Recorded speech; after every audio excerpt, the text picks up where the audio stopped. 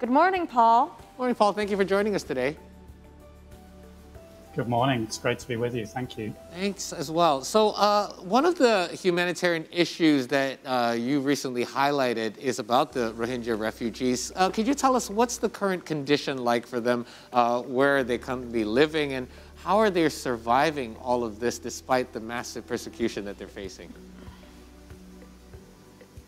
Yeah, I just returned from Cox's Bazar a few weeks ago, which is the home of the world's largest single refugee camp today. And what you see there is over 1 million people now living in a huge refugee-type camp setting. So living in temporary shelters, almost entirely dependent on humanitarian aid, and contained in a kind of sealed-off camp within which there are 35 smaller camps. So this is 5 years on from over 700,000 Rohingya having fled from Myanmar. And the situation in Myanmar is not really much better. There, the conflict continues.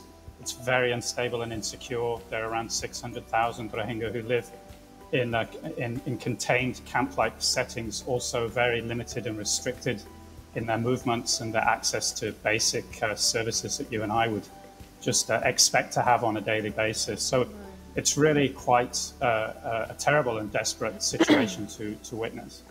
Yeah, we've also heard, we've reported on it as well, that fires break out in Cox's Bazar. Not only are they having to live under refugee-like conditions, but in fact those conditions are worsened because of the things that do take place in that camp. So how are the people that are currently there, and it's obviously there's overcrowding as well, how are they dealing with all of this? Yeah, well, it's actually steadily getting worse. I mean, there was a period where, of course, the camp was incredibly chaotic when people first arrived. It was a desperate situation, and there was an outpouring of assistance from the Bangladesh host community, from Bangladesh itself, which has remarkably opened its doors to allow this population in and offer them some form of protection. But since then, of course, this has gone on and on and on. And the situation in which they live, with a fairly precarious housing situation, live with very, very basic materials, very closely confined quarters. And we've recently done a survey to look at the water and sanitation situation. And, although we could say that in some respects things have improved, we see the quality of water improving. We also see a real gradual deterioration in the kind of basic services that they need. So 88% of those we surveyed, they had inadequate access to sanitation facilities. 76% of the toilets were now overflowing. 51% didn't have access to continuous water. And we're now starting to see over the last 3 years an increase in demand for our health services, gradual deterioration in people's physical health. But also very notably a real deterioration in their mental health, as there seems to be no solution, no way forward. And everybody I spoke to, that's the first thing they expressed, is that there's just a sense of hopelessness and desperation. Where can I go? What's going to happen next? What about my children? I want a life for them.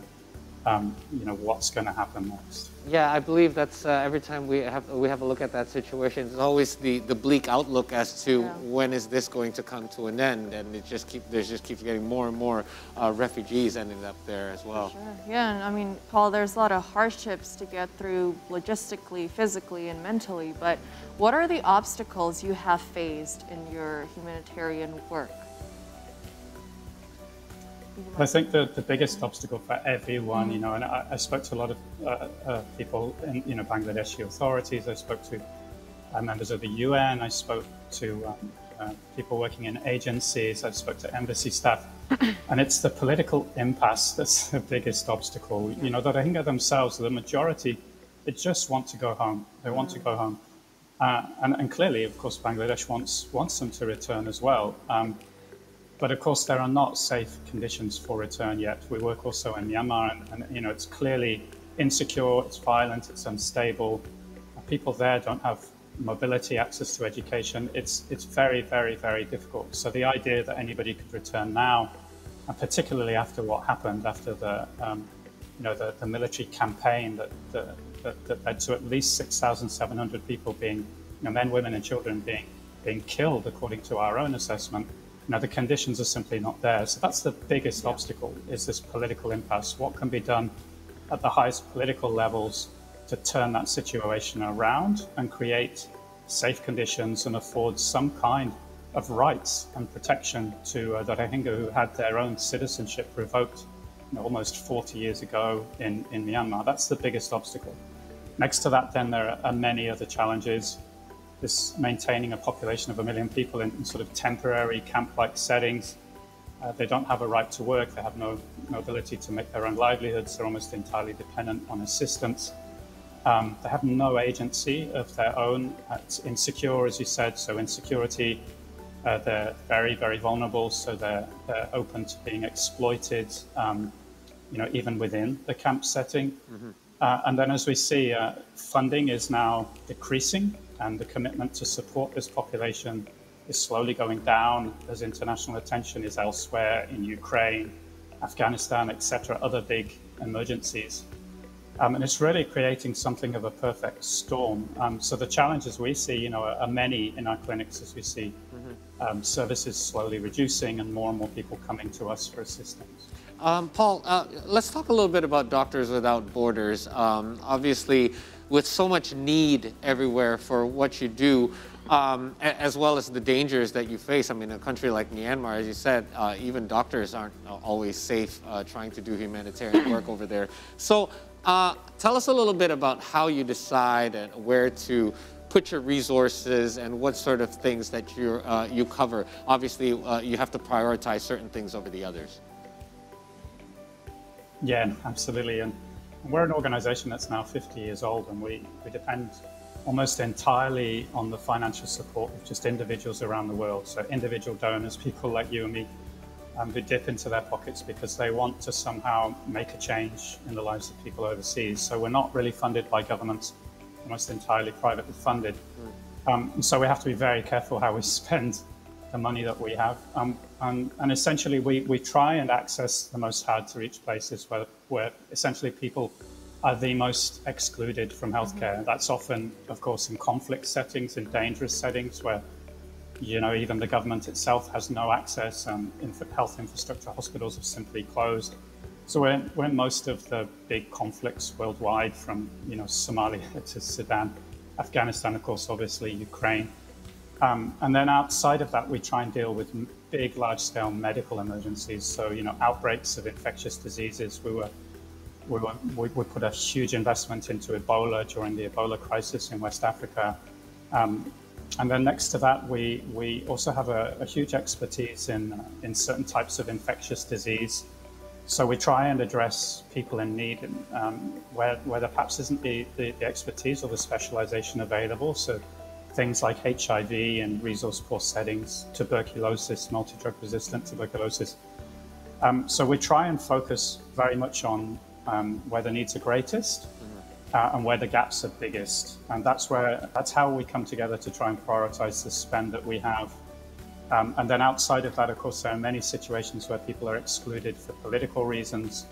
And we try also to include that, or to some extent, in the work that we also do. But it's one of the hardest things, is choosing what not to do. Yeah. There's so many needs around the world that, choosing what not to do or how to limit the scope of what we do in one country or in one project is always very, very difficult. Yeah, we can imagine. It's like juggling so many things all at once, and then trying to prioritize is such a difficult decision to make, because there are so many in need. How do you prioritize one need and saying it's more important than the other? And it's a difficult task that you have to face. They're all just as important right now. And Paul, on that note, apart from helping the Rohingya refugees, what are some other of your activities currently? Can you share with us a little bit about that? Yeah, sure. I mean, obviously what comes to everyone's mind probably is Ukraine. We were working in Ukraine for a long period of time before this latest conflict. It's been insecure, of course, since 2014. And we were running a very, very large-scale TB program there, dealing with, infectious disease. So we quickly adapted our programs to the war context. There we've been working with networks of doctors to try and improve trauma care, trying to provide essential supplies across Ukraine, keep those lifelines open. Working as well with a lot of local organizations, local communities, trying to provide doctors, nurses, midwives, etc., outside of the conflict, the immediate conflict, because it's very insecure and very volatile. On the one hand, providing referral, so we can get people who've been injured out and provide them with treatment and care, and then try and address the range of other, basic health needs that we all have that become completely disrupted when health systems are put under pressure like this or collapsed. People have to flee and leave. And then a huge part of our work in that setting is dealing with the mental health consequences. Really traumatized people, men, women, particularly children, have seen things they should never see, trying to deal with mental health first aid, help them cope with those circumstances. Afghanistan comes to mind also, of course. Again, we've been in Afghanistan for decades, and currently despite the change that happened over a year ago now, we've managed to maintain a full program across many different parts of Afghanistan. We didn't leave, we stayed there, and we continue to manage a full package from hospitals, providing emergency care, basic inpatient services, pediatric services, so child health services, dealing with maternal health as well, so everything dealing with reproductive health and safe deliveries and complicated emergency deliveries, and even tuberculosis in places like Kandahar.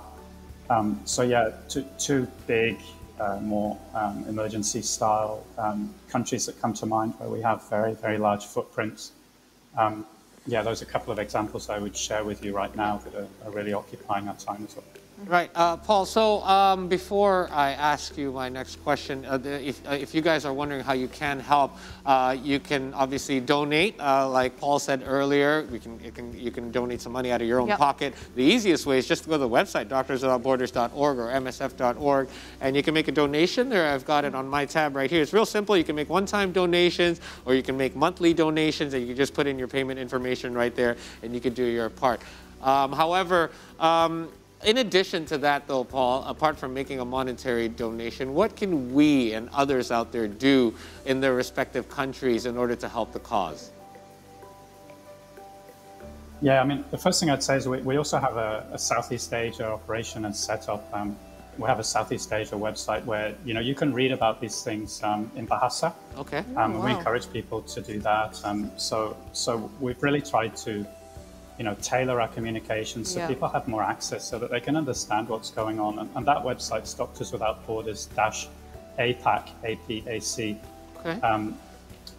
.msf.org. But outside of that, of course, I mean, we really need people.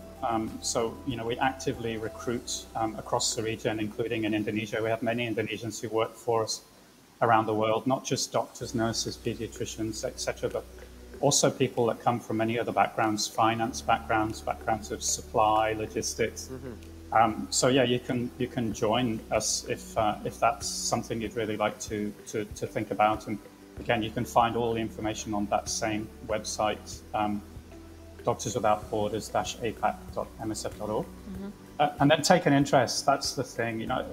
Often we have so many problems in our own countries, and Indonesia has so many emergencies a year to deal with, and it's incredibly resilient at doing so.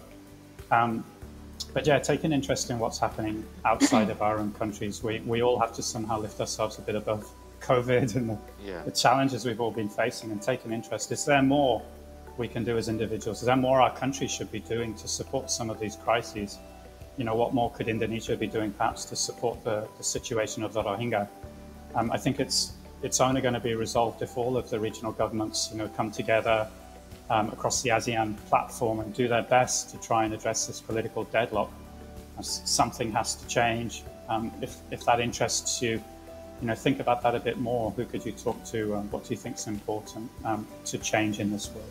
couldn't have said it better myself. I agree with you completely, Paul. I mean, we're lucky enough to be able to report the news every day here and stay in touch. However, for those of you out there, please do keep yourselves informed as to what's happening out there in the world, and perhaps there is something you can do to make it a better place. Paul, thank you so much for your time. Thank you, Paul. We do appreciate you joining us this morning, and we hope to be able to talk to you again real soon. All the very best. Thank you, Paul. Have a great week.